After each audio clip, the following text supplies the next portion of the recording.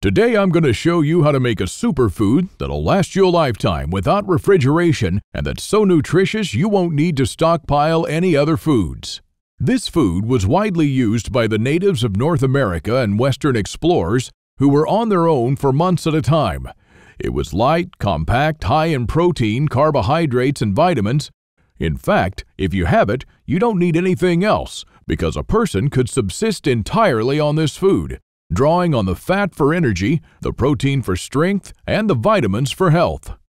But before taking you by the hand and showing you this lost skill that even a 12-year-old can master following this video tutorial, I'd like to unearth a long-forgotten secret that helped our ancestors survive famines, wars, economic crises, diseases, droughts, and anything else life threw at them. A secret that will help you do the same for your loved ones when America crumbles into the ground. Because the crisis that is about to hit America is what folks 150 years ago called daily life. No electrical power, no refrigerators, no internet, no computers, no TV, no hyperactive law enforcement, and no Safeway or Walmart. I'm going to share with you the 3 lost pioneer lessons that will ensure your children will be fed when others are rummaging through garbage bins. In fact, these 3 old teachings will improve your life immediately after you hear them. My name is Claude Davis, and I live with my wife and 2 children in a log cabin I built myself. It's not exactly the 5-star hotel that most Americans dream of, but for me, it's the 5 billion-star home that I've always wanted. We grow our own food, and I get to raise my kids close to nature. We've been completely off the grid since we've been producing our own electricity for 2 years now, but we can do just fine without it in case we ever have to. I built a small root cellar where we keep our homemade canned foods, and with the help of God, we like to think that we're ready for whatever's going to happen in this country. But even though things are good now, that wasn't always the case. My story is emotionally heavy, with struggles and disappointments, but also with a faith in God and a strong will to survive that finally led to my being here. So pay close attention, because this video will change your life for the good. Lesson number 1. Don't take anything for granted. My grandparents from my father's side came to America from Ukraine just before the Second World War and started a small farm in Texas where I grew up without missing a thing. But my grandfather wasn't so lucky.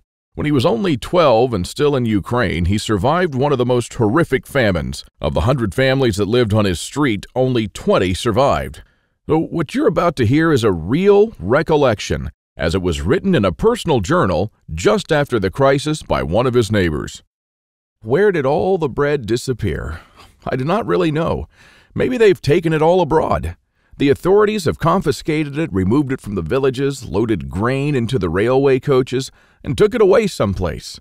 They've searched the houses and taken away everything, to the smallest thing.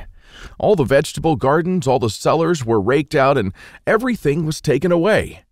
It was so dreadful that every day became engraved in my memory. People were lying everywhere as dead flies. The stench was awful. Many of our neighbors and acquaintances from our street died. We tried to survive the best we could. We collected grass, goosefoot, burdocks, rotten potatoes, and made pancakes, soups from putrid beans or nettles, collected clay from the trees and ate it, ate sparrows, pigeons, cats, and dogs. When there were still cattle, it was eaten first, then the domestic animals. Some were eating their own children. I would never be able to eat my child. One of our neighbors came home when her husband, suffering from severe starvation, ate their own baby daughter. This woman went crazy. Another neighbor wrote a petition to the authorities, and here's just a paragraph from that. It said, "Please return the grain that you've confiscated from me. If you don't return it, I'll die. I'm 78 years old and I'm incapable of searching for food for myself." And of course, nobody cared. In a crisis, it's everyone for himself.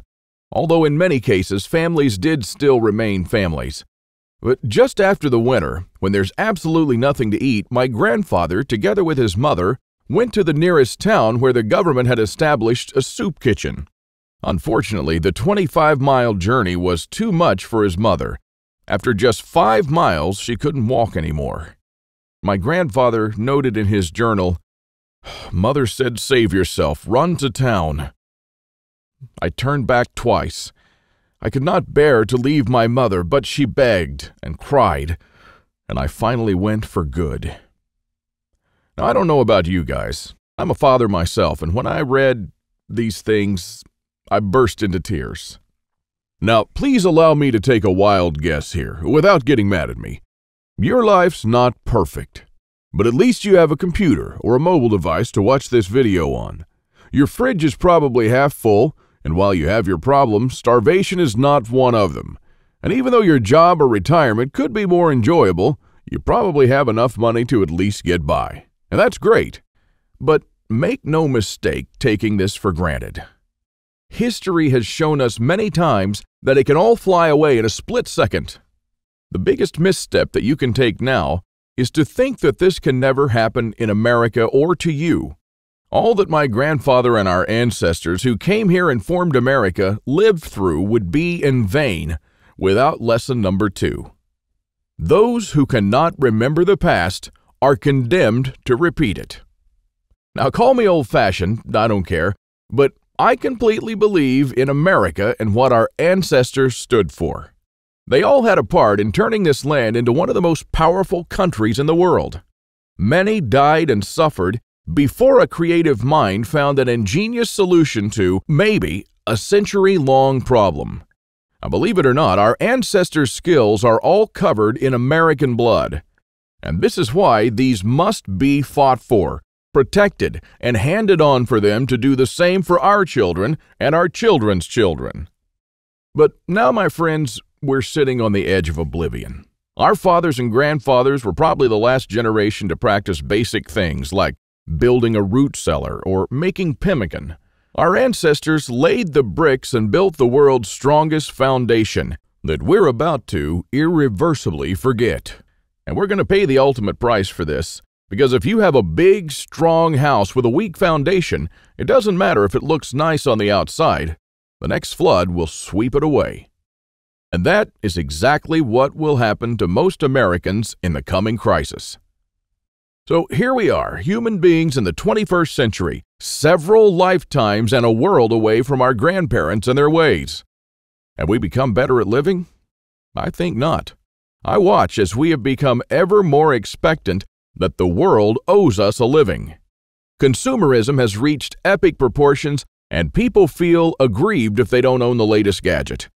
The truth is, we never have been more disconnected from life, from the world, from the soil, from the trees, and from our own souls. We're straying away from our roots on a dangerous road from which there will be no turning back. And the good and the bad news is that we're the last generation that can truly do something about it. We no longer know how to live without refrigerators, without cars, without phones, without supermarkets. I don't want to see our forefathers' knowledge disappear into the darkness of time. And if you care about your family and what America stands for, then neither should you. This is the third and most important lesson of all. It's always up to you. Now, I believe in God and in the power of free will, and I believe that you are the only one in charge of your destiny, and that you're constantly making decisions that shape the rest of your life. Now, it's true we all had different starts depending on our families and upbringing, but for most of us here in the United States, we at least had decent beginnings. We had water and food, we could go shopping from time to time, and we had a decent medical system compared to other countries. We should be more thankful for that. And we should ensure that we have something put aside for darker times. If anything goes wrong with this country, don't blame the government or the president. They don't truly care about you or your family. You'll be the only one in charge of your fate. Now, I don't know if you've noticed, but nothing falls from the sky. God helps you, but He doesn't lay it on your table. You have to work hard and do things yourself. As long as you're aware of this, your destiny rests solely on you and your willpower. Now, you can truly change things, and you can do a lot more than you think you can. With this idea in mind, 5 years ago, I wanted to do something that hadn't been done before. Something that not only would help me survive a crisis without investing a fortune in stockpiles, but something that I could do around my house on a daily basis using only methods that were tested and proven by our forefathers for centuries. I wanted to unearth and learn the forgotten ways of our great-grandparents. I went to my grandfather to find out how he survived and to learn the little secrets that helped him stay alive in spite of almost everyone else dying. Now, he was almost 90 years old, but the old man was still in good shape. For 3 weeks on end, I absorbed his lessons like a dry sponge. And on top of that, we built a lot of things together, including a root cellar and a storm shelter, just like the folks did when he was young. We made lard and ham, and we smoked 4 turkeys and preserved them for winter in 4 different traditional ways, and a lot more. And when I was a child, I was raised by my grandparents, but I hadn't spent much quality time with them until then. In fact, there were months when we barely even spoke, not because we couldn't stand each other, but only because I was always too busy working or taking care of my kids. A lame excuse and a thing that I deeply regretted later on in life. Well, my grandfather passed on a couple of years ago, and with him, a magnificent amount of survival knowledge. I don't know if you're in a similar situation, but think about your grandfather and how many things he did or knew, things that will vanish forever into the dark abyss of ignorance. And because I deeply believed in lesson number 3, that I was the only one who could change something, my goal for the last couple of years changed from not just learning, but saving our forefathers' ways. This is one of the most important things I've done in my life, and I'm proud of it, but it took me 5 difficult years. Now, first, there's no person that knows all our forefathers' forgotten secrets. Let's just say there are still a handful of people that still practice a lost skill transmitted from generation to generation, even today. But not all the skills, of course. I had to get in touch with a lot of people. Second, where do you find these guys? They are no mainstream survival experts. They don't have a website or a TV show, and some of them even live in remote areas with no internet or TV cable, earning a living like the pioneers did. Third, I wanted to do something unprecedented.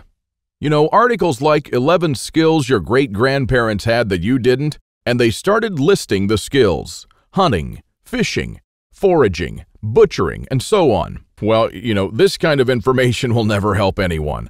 I needed something solid, exact, and to the point.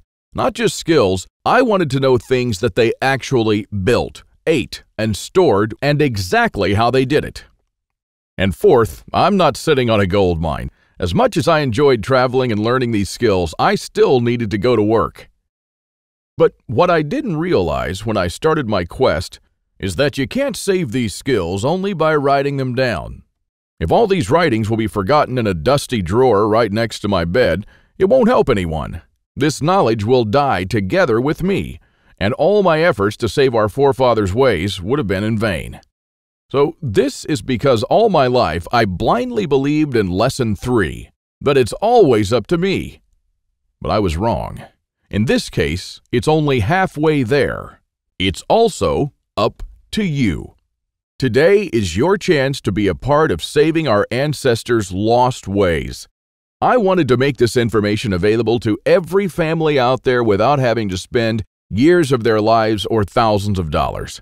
So I came up with this great idea to edit all my manuscripts and turn all this lost knowledge into one of the greatest books of this century.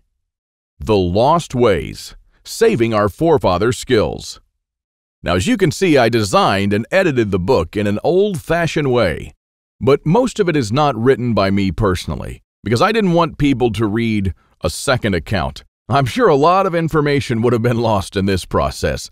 You know, those little secrets that make a thing really work? Well, those little things make a big difference. So I paid these experts for their time, and I got what I wanted. These people are not professional writers, but instead are uniquely special. They're neither the strong, badass type that you see in Rambo movies, nor the ultra-rich preppers from reality shows. They're simple people who know a lost skill very well.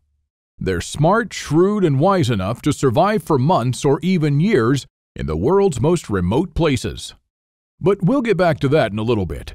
Now, as I promised in the beginning of this video, I'll show you how to make a superfood that not only will outlast you, but will provide all the nutrients you need to survive for unlimited amounts of time. In the video, you'll meet Alan, who's just one of the people who followed the program in The Lost Ways.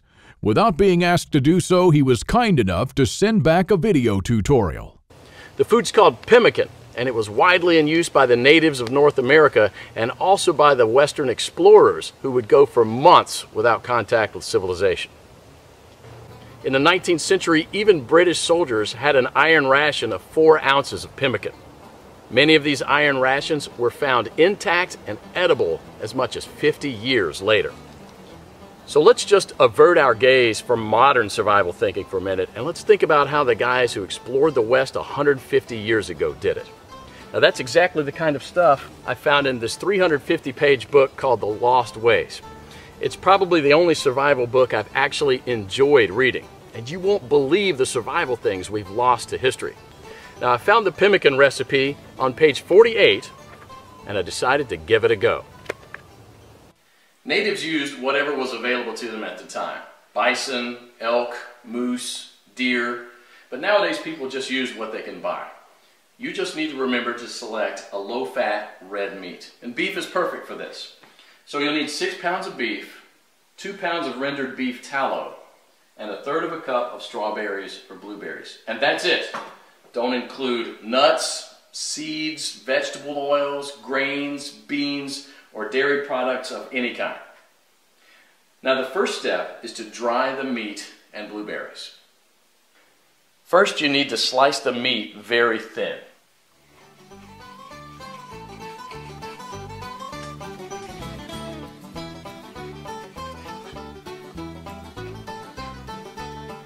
If you don't have a dehydrator, you can set the oven to the lowest possible temperature, around 130 degrees,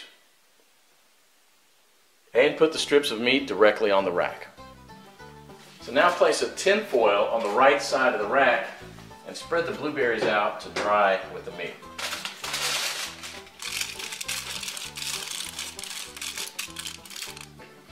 Place the rack back inside and crack the oven door to prevent moisture buildup. Let this dry for about 15 hours or until it's crispy. 150 years ago, people dried their meat by building a wooden pyramid over a small fire and hanging the meat slices on that. After 15 hours, this is what you should get. Toss it in the food processor until it becomes a powder. Do the same with the blueberries. In the old days, they grind it with a rock to crush it into a powder. For our next step, we need to cut the fat into small pieces about a 1/2 inch square.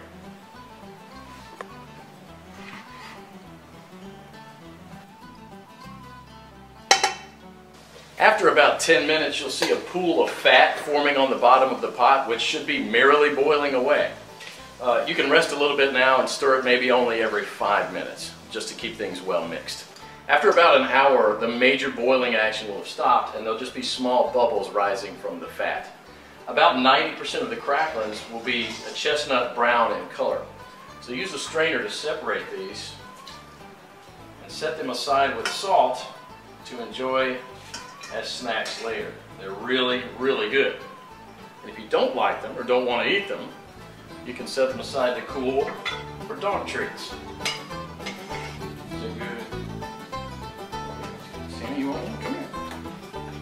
We now have to weigh the amount of ground meat and the amount of rendered animal fat. We have to have the same quantities, so you'll probably have to remove some of the excess fat. Place the remaining fat on the stove, keep it about 120 degrees. Mix the shredded meat into the melted fat and stir it until it's well blended. Then add the blueberries and mix it again. This is how it should look. The fat should be absorbed or coating the meat fibers. There should be very little or no liquid fat pooling in the bottom of the pot. Now, following the instructions from The Lost Ways, you can store it in Ziploc plastic bags and press flat removing as much air as possible, and therefore preventing the fat from going rancid. This should keep the pemmican from spoiling for a few years without refrigeration. So let's do that. And here's what I got.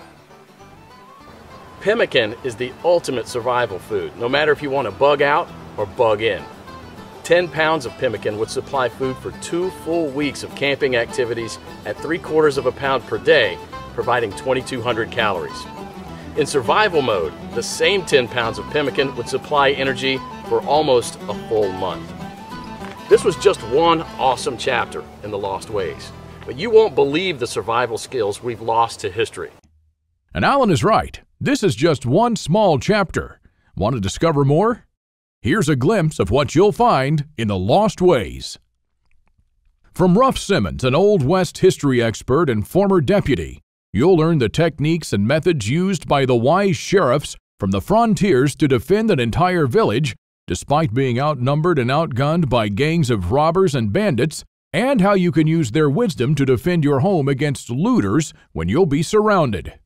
Native American Eric Bainbridge, who took part in the reconstruction of the native village of Culoclo in California, will show you how Native Americans build the subterranean roundhouse, an underground house that today will serve you as a storm shelter, a perfectly camouflaged hideout, or a bunker.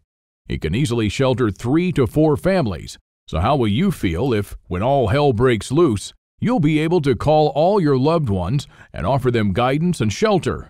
Besides that, the subterranean roundhouse makes an awesome root cellar where you can keep all your food and water reserves year-round.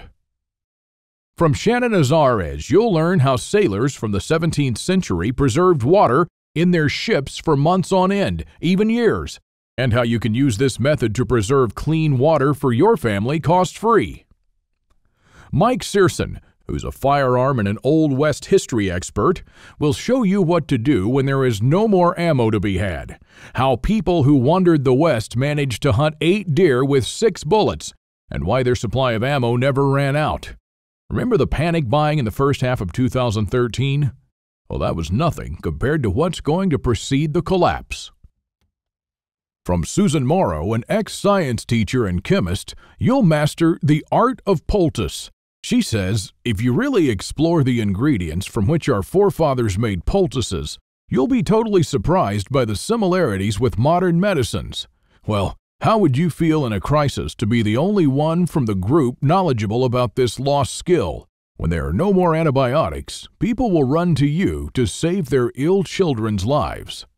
If you liked our video tutorial on how to make pemmican, then you'll love this. I'll show you how to make another superfood that our troops were using in the Revolutionary War, which even George Washington ate on several occasions. This food never goes bad, and I'm not talking about honey or vinegar. I'm talking about real food. And the awesome part is that you can make this food in just 10 minutes, and I'm pretty sure that you already have the ingredients in your house right now. Now really, this is all just a peek. The Lost Ways is a far-reaching book with chapters ranging from simple things like making tasty bark bread, like people did when there was no food, to building a traditional backyard smokehouse, and many, many, many more. And here's what Alex Deacon, the owner of Survivopedia.com and MyFamilySurvivalPlan.com, wrote on his website. A few days ago, I bought The Lost Ways by Claude Davis, a 350-page book that I've just finished reading today, and I can tell you that I enjoyed every page of it. It's funny how after 15 years of prepping, you still learn new things. Of course, the ideas were new to me and probably for most of us, but these things are actually very old. But Claude Davis got it right. The SHTF we all prep for is what folks 150 years ago called daily life. And believe it or not, this is not all. If you get The Lost Ways right now, you'll also receive 3 exclusive reports that will be off the table soon. There's an old saying that our great-grandparents used to know. Once in life, you need a doctor, a lawyer, a policeman, and a preacher. But every day, 3 times a day, you need a farmer. So the first report you'll get is what every survivalist should grow in his backyard. This special report contains the most nutritious and toughest plants that you should start growing so you'll never run out of food. These plants are reliable in the worst possible conditions, including drought, flooding, or light deprivation. And you'll also find instructions on how to plant, grow, harvest, and store them. I'm also pretty sure that you're familiar with this 150-year-old saying that it's not the strongest species that survived nor the most intelligent, but the ones most responsive to change. So the second bonus you'll get is how to outlive an EMP, the early pioneer way, which is a day-by-day guide that shows you what to do after an EMP every day for 30 days using the lost ways. Think about it this way. If an EMP had struck in the late 1800s, nobody would have noticed it. Our great-grandparents didn't even know what an EMP was, nor did they know what modern technology was. But they surely lived, survived, and prospered without it. Now things are a little bit different, and because this event can happen all of a sudden with no warning whatsoever, it might be difficult for even the smartest minds to know what to do from the moment the running water stops and your food spoils to the moment when looters come knocking at your door. So in this report, you'll learn the 10 things that you should do on day 1, what you should make on day 2, what you definitely need to turn to on day 3, and so on until day 30, when you'll be absolutely 100% self-sufficient, protected, and able to help others if you want to. Unless you're living in a bunker full of stockpiles, doing these things in the wrong order may literally mean death. Now, I'll show you what to do every day so you'll never run out of water, food, or heat, and then what to do or build to improve things day by day. Another old saying people used to say is, for every minute you spend organizing, an hour is earned. So the third report you'll get is a step-by-step guide to building your own can rotation system that can hold at least 700 cans of different sizes. You'll never have to look at 50 cans for expiration dates, and you'll never need to throw away cans again because they've spoiled. A can rotator is not only a time saver but also a money saver. As you can see in this video, the mechanism is very simple. Whenever you buy new cans, you insert them in the upper shelf. The cans will automatically roll down, and they'll be the last in the row. When you pick them up, you do so from the shelf below. So you'll always pick the can that you bought first and therefore with the closest expiration date. Cool and efficient. The one you've just seen in the video, I built with only $95. Pretty cheap if you think that a similar rotator costs $420 on Amazon and holds only 450 cans, and theirs aren't even that cool. Now, once you have the plans and the step-by-step guide with pictures, all it takes is just 1 day of work, even less. So, if you choose to save the lost ways now, you'll also get these 3 exclusive bonuses that are worth $29 each for free, and unlimited access to the members area, where you can ask me anything at any time. I'll be there to answer your questions and to help you if you need any clarification on anything. By knowing the ways of our forefathers, believe it or not, you're covered for anything. You'll never have to spend money on any prepping material again. And forget about unreliable and expensive modern survival equipment. Why even bother with reinventing the wheel when these things have been working right for centuries? The Lost Ways prepares you to deal with worst-case scenarios with the minimum amount of resources, just like our forefathers lived their lives, totally independent from electricity, cars, or modern technology whatsoever, which means you'll also be bulletproof against the ever-increasing threat of an electromagnetic pulse, a powerful economic breakdown, famines, and natural disasters. You'll have the power to protect and save your family, even to rebuild your community during the worst of times. And besides that, The Lost Ways is not merely a survival book, because most of the knowledge you'll find in it will begin improving things in your life starting today. What I'm talking about is the type of self-sufficiency that our great-grandfathers used to have. I'm talking about things that they did around their homes and the healthy lives that they lived. And at the same time, you get to take part in doing something great, Saving our forefathers' lost skills. Now, I consider that I've done my part, the hardest and costliest part, if I may say so. All you need to do is to make sure that you hand this knowledge over when it's time to, and take full advantage of it until then. Now, I've shown it to some expert preppers and readers of mine, and some of them said that they would easily pay $1,000 just to learn these skills. I even thought of creating a weekend workshop and charging at least $500 for a seat. There are a lot of people that do that.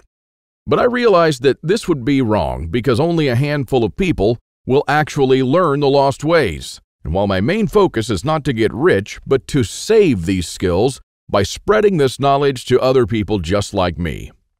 Now, remember when a man's word was his bond? When you made an agreement and you just shook on it? Well, frankly, I'd like to do things the old-fashioned way here, on a handshake. So today, you can just shake my hand and seal the deal for a price that anyone can afford. While this video is still up, you can get The Lost Ways plus the 3 bonuses for a one-time special offer of just $37.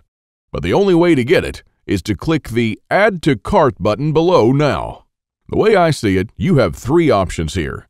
You can hope that things will get better and that a crisis will never strike America. And I'm hoping the same thing, by the way. But my grandfather taught me better. He taught me, as I've told you, to never take anything for granted. Doesn't it seem better to have these skills and never need to use them than to not have them and one day really need one of them? You can also start spending money and valuable time searching for guys who still know a lost thing or two by going through months of research and lots of traveling.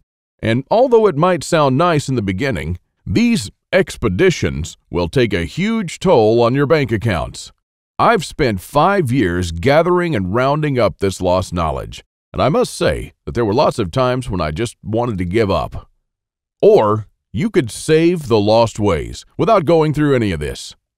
I've already done the hard part. This lost knowledge has already been packed and is readily available to serve you and your children from now till the end of time. And there's nothing like this anywhere else.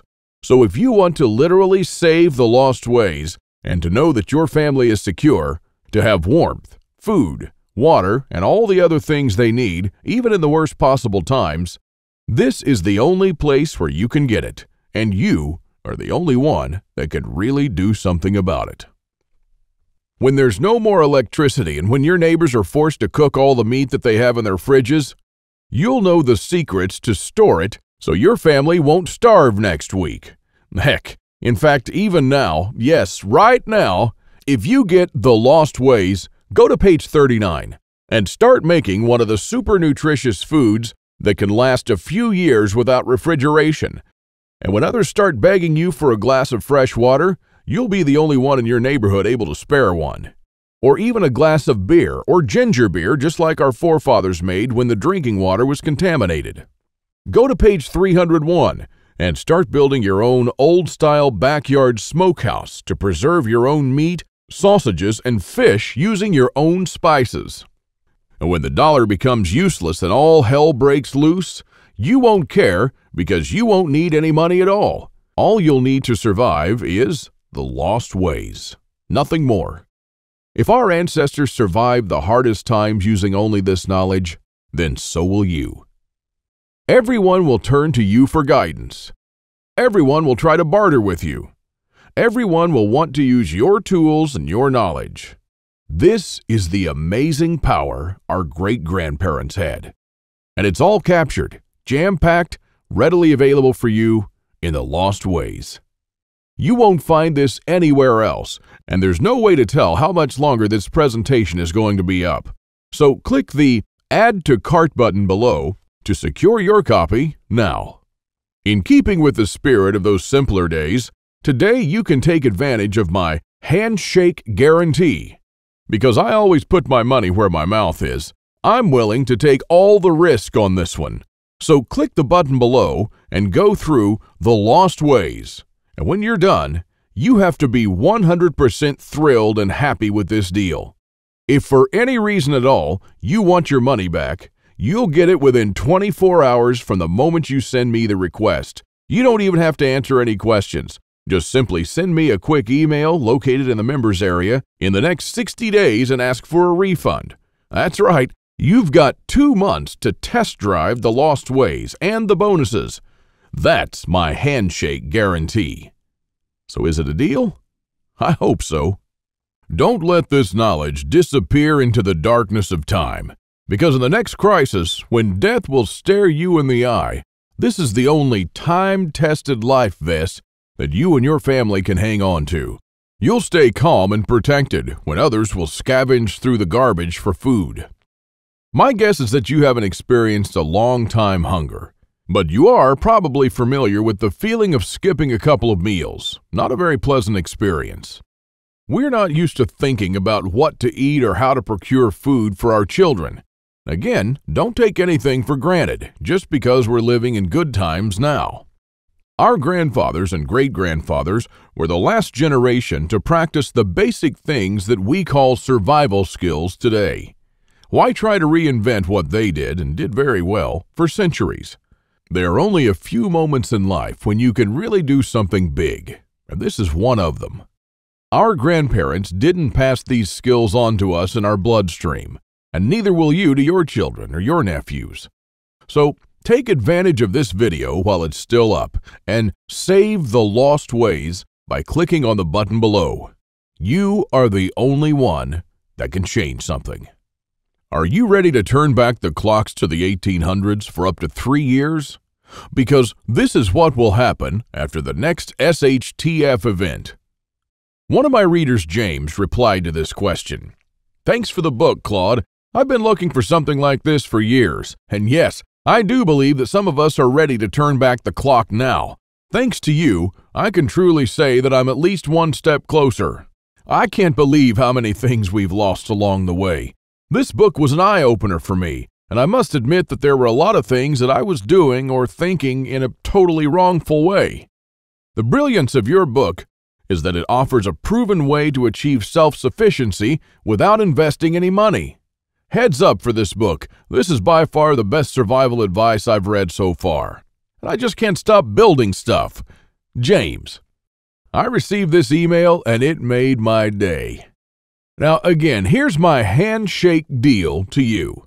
You'll get the Lost Ways, plus what every survivalist should grow in his backyard, how to outlive an EMP the early pioneer way, and a step-by-step guide to building your own can rotation system. While you'll also take advantage of my full handshake money-back guarantee for 60 days and unlimited email access where you'll get to ask me whatever you want. Not for $124, but for only $37. This deal just simply can't get any better than this.